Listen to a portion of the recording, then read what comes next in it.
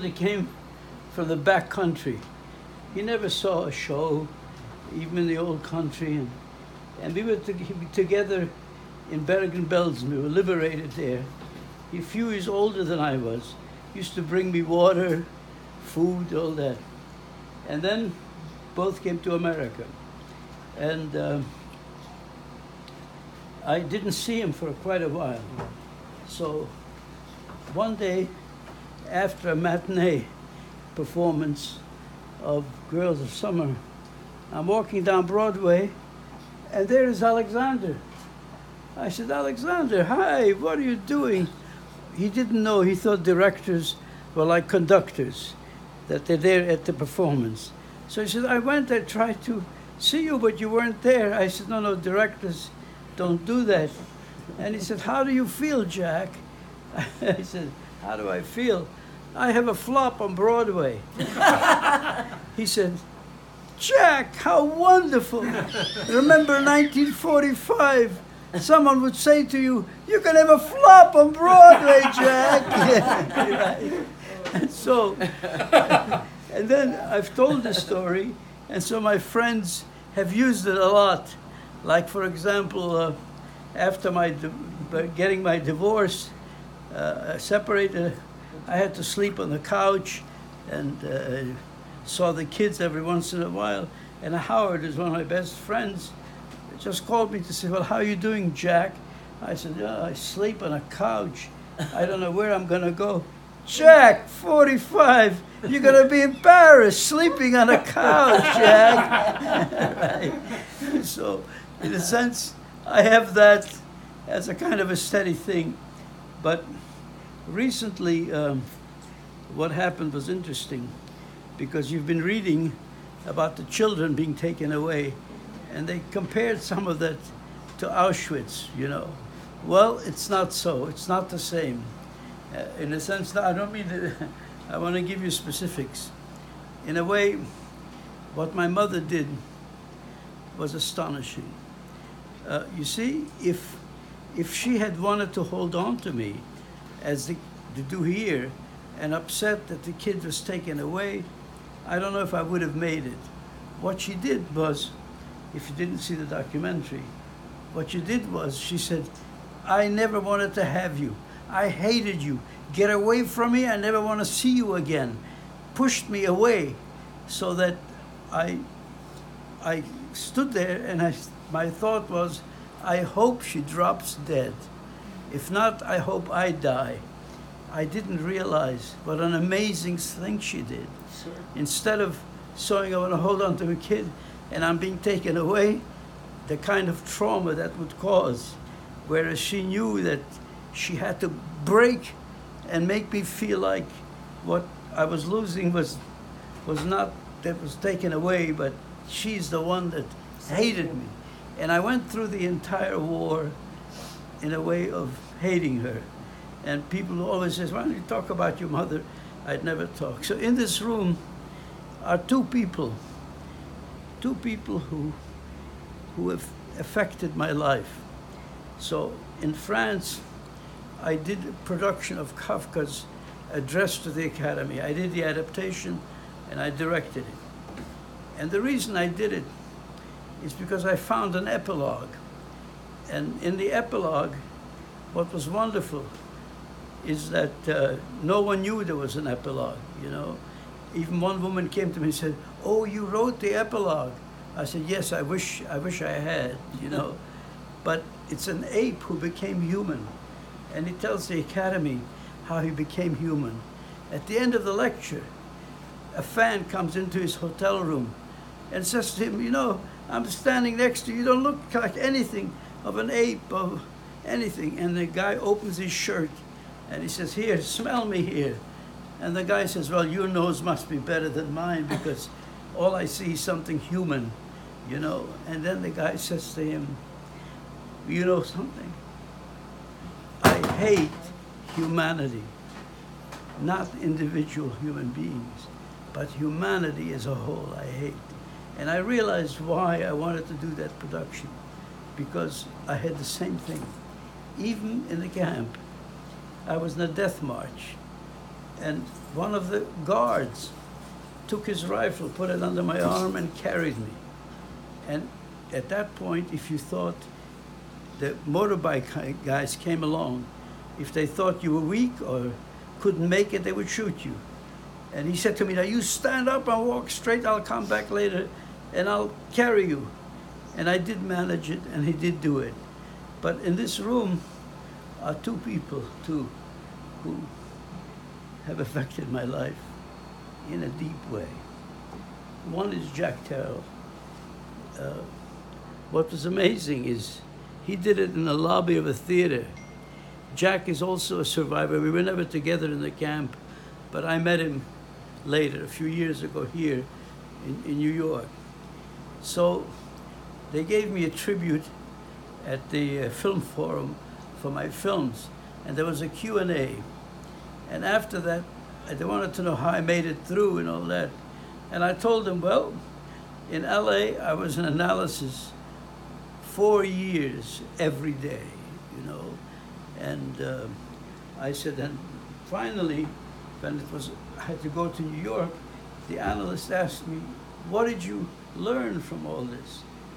And I said, well, that, you know, I don't have to be afraid people are going to kill me, that, you know, I can make progress. He said, no, Jack, you came here because of a divorce. I want to know what you feel about women, about a woman, right? And I said, well, I couldn't answer. I said, let me think about it and I'll come back. I came back 2 weeks later and I said, you have to help me. I know you don't want to word it, but you have to tell me. He said to me, Jack, you were 13 years old. When you were in Auschwitz, you couldn't save your sister who was 10 years old. Stop being attracted to women you want to save, okay? So I lived with that. I told that story. There was an intermission. I go into the hall. Jack, who is a famous analyst in New York, came up to me and said, well, that analyst, Jack, was on the right track.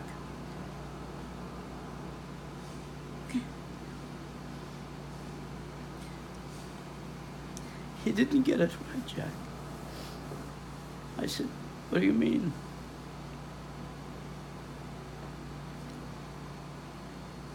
Well, it's not your sister. It's your mother. I can imagine. I could hardly go back. And I realized my terrible relationship, in a way, even with women, that after that I not only didn't trust, because many loved me, but I didn't recognize that love. They were able to love me and able to, you know. For example, one woman in France, when she knew that I couldn't love back, we broke up at one point. And then about 10 years ago, I said to Natalia, I said, you know, I realized that woman loved me. And I had no idea, I could have no sense. And I'm teaching a class and the door opens. And who is there? She's there. And she says, oh, I'm sorry to disturb you, Jack. I'm in the cafe and I saw your name. I'm here with my kids. I'd love to talk to you. So I went and I talked to her and I said, Elizabeth, I wanted to tell you how sorry I am about the way I treated you. I just feel awful.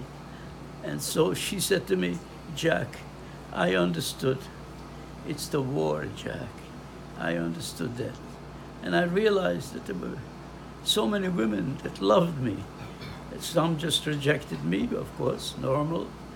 And so all happened in a way I began to realize that I have a real problem in relation to that, because Jack made me aware about the real love that I had and the real love that was given to me by my mother.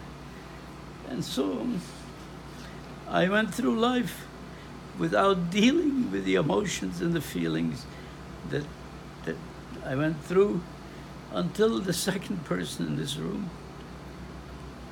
I met Natalia, and suddenly things came out I hadn't thought of. It came through in my work, but as far as my life, I never dealt with it. I never dealt with the idea of the love of what you can build with what a woman can do to you, you know. Because obviously that incident in Auschwitz, you know, my mother pushing me away that way, I was 13, and I felt she preferred my sister because she stayed with my sister. And so what happened with Natalia now, it goes on the fact that I experienced things I never knew because I was a kid when all this happened. I only knew I had a feeling. What it was, I didn't understand, okay? For example, they were doing a documentary, and they found the first apartment that I went to in New York, to my uncle's house, you know, and so Yitzhak Perlman's son now owns the apartment. When they told him that I had been there and I wanted to see it again, and he said, oh, absolutely, he knew about me. He was happy that he could do it. I walked into the apartment, something I would have never realized. I walked into the apartment and I suddenly felt, I said, my God, I slept on the couch. And he looked at me and said, what, you slept on the couch? You didn't have a bed or anything? I said, no, after a while, they put me into a rooming house. You know, I no longer stayed there. But I suddenly realized when I was there in that room, the fact of what happened to me when I came to America. Because when my uncle got in touch with me in Sweden, I thought I would have a family again. It'd be wonderful. And so when I arrived, I couldn't end up in New York because there was a storm, so I couldn't see the Statue of Liberty. So I was told my uncle will be at Penn Station. And then I arrived with the guy from the charity organization. My uncle was there. I think he just maybe didn't even kiss me, just sort of maybe embraced me. And I suddenly realized, oh my God, in Sweden, I was a kid who had gone through the camps, and I was heroic like a soldier who had gone through the war. And here, through my uncle, I suddenly realized, oh, I'm a refugee. I have no money, no family, nobody. I didn't know that. All I knew was the feeling, but this time, all these things became very specific to me, in a sense of what I had to cope with.